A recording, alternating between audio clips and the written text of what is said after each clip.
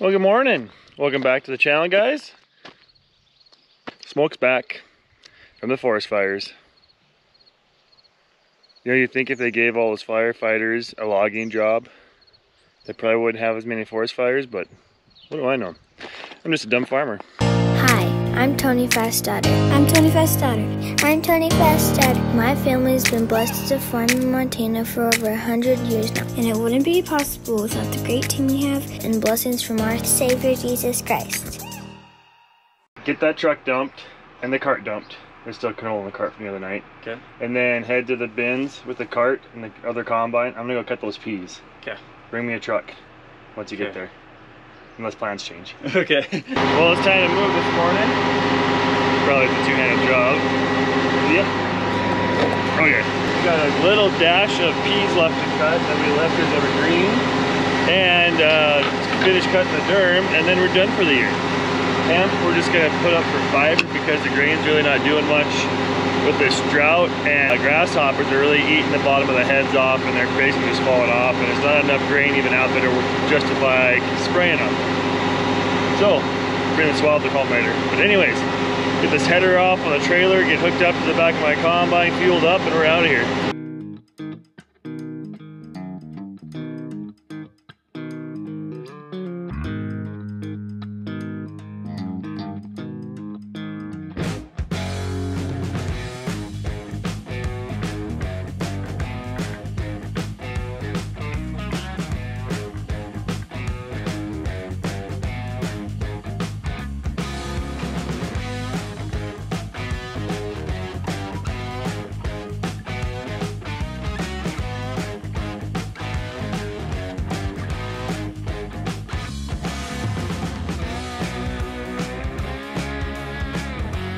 We got the header hooked up to the combine. Time to hit the road. We cut the peas and then Durham, and then we're done. Done.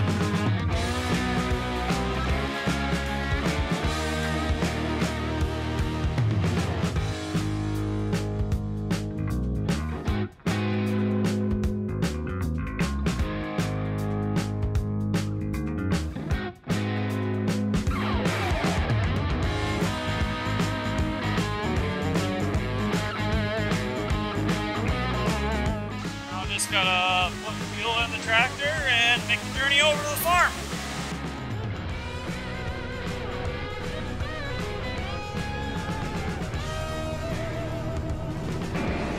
Operation water tank.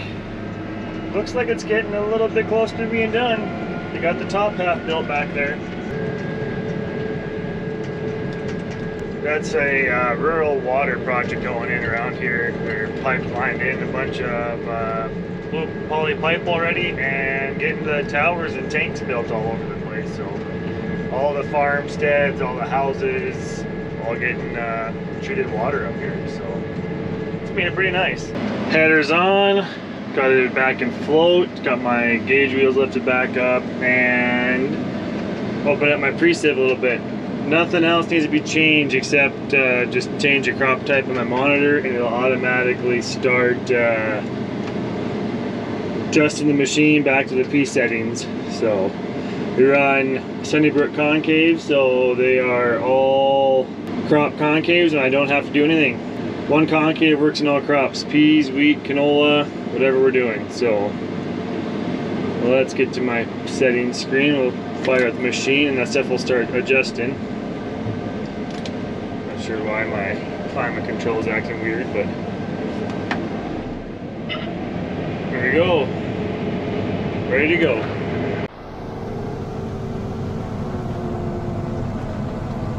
Dumping.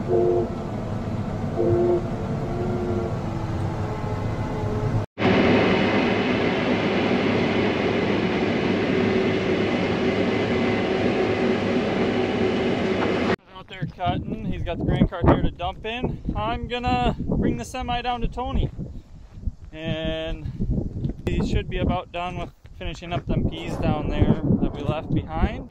Last pass of the peas, and I have been fighting this thing feeding right.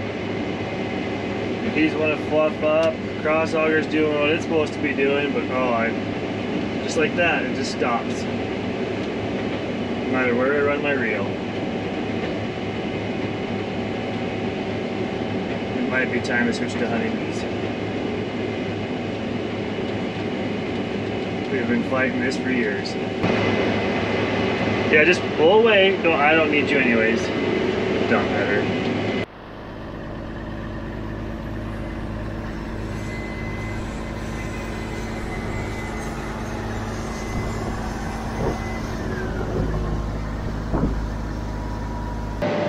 See if I can unload into a truck now instead of a grain cart. A long drop.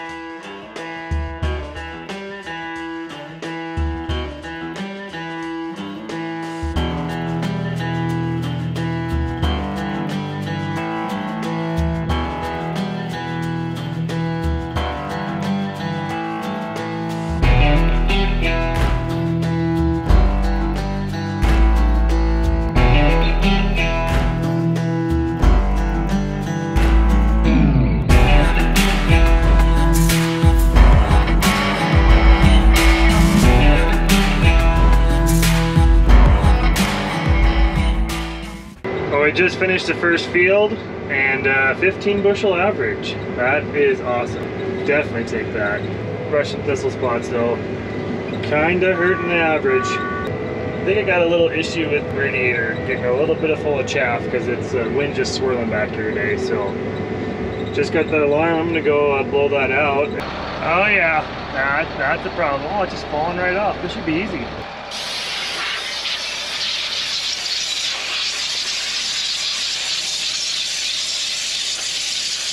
Much better, 153. I think we were at 205. Good to go. It's kind of nice using the grain cart for a grain cart, not just a way wagon all harvest. Making 2 rounds on a mile-long field. We're almost full, so another 15 bushel per acre average field, I think. Cruising right along, 30 acres an hour per combine. Supposed to rain here tomorrow evening into Wednesday, so hopefully we get it done.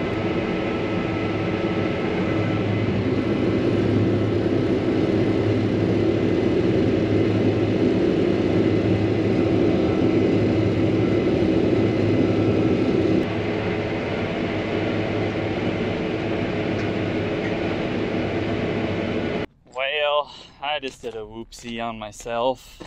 Thought the grain or the trap was shut on the truck. Yep, it wasn't. I double checked it and obviously it was not closed. Whoops, my bad. Time to clean it up.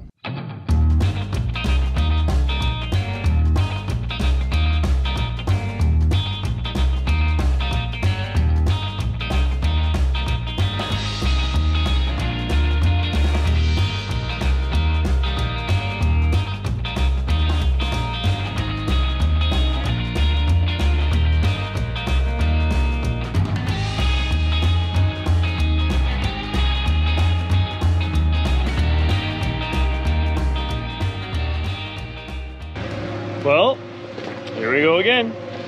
Oh, we left some grain in the truck last night, and I'm gonna use the moisture tester.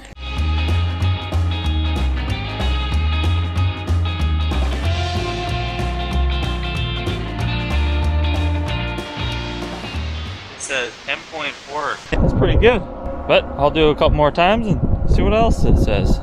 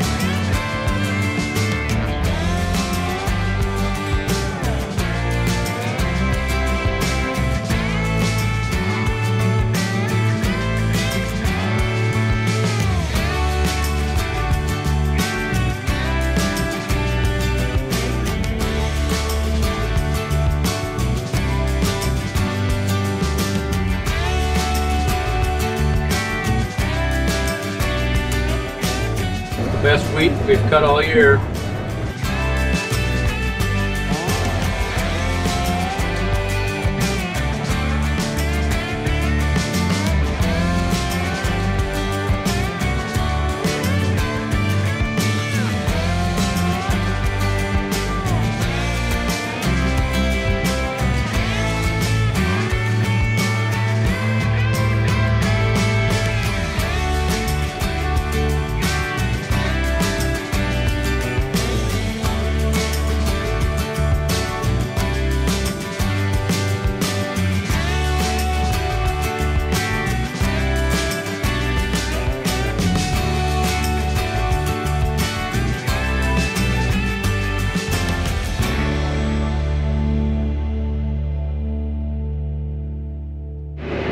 The last block of wheat here. We got the trucks parked kind of out here on the field road that divides this field. There's 240 acres that way yet, and 300 acres where we're at right now. So last 540-ish acres, and we're coming up on about 80 acres of the cut already.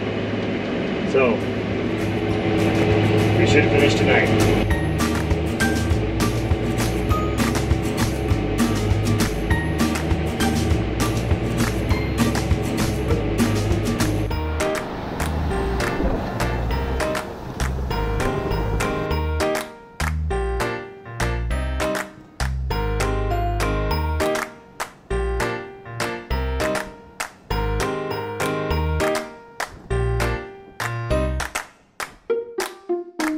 Being the truck driver and grain cart, I would park the truck here, and then I take the fire truck out to the grain cart, and then run around, get that, then come dump the cart, and then bring the cart back out and bring the fire truck back to the truck, get in the truck and go dump it.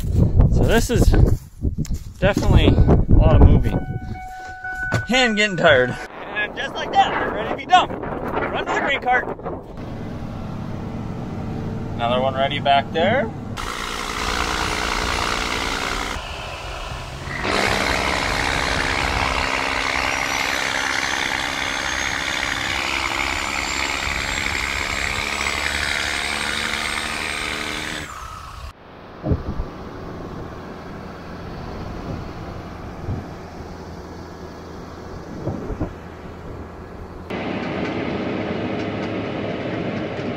Well, we're down to about 120 acres or less now. About 2 hours of cut, and we got notifications we're getting rain here after a while. So hopefully we beat the rain, and then that's it. Besides, I don't know, 15, 20 acres of sloughs that were way too green to cut.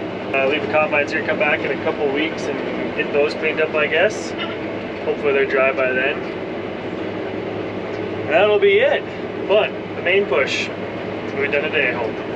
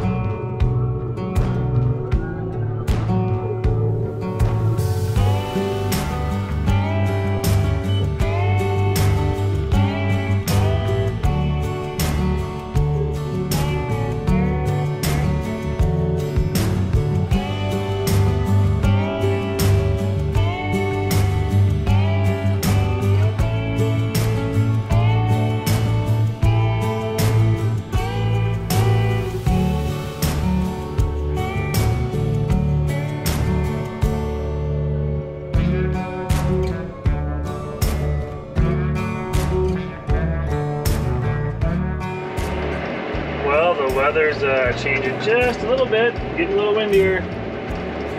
Storms are getting closer. I think we'll be all right though. We have 140 acres cut of this block and 40 acres to go, or less now.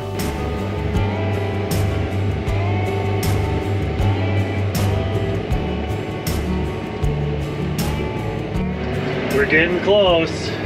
There's the fence, edge of the field. I think we just have 2.5 passes between 2 combines here now, so round and a half, we got her.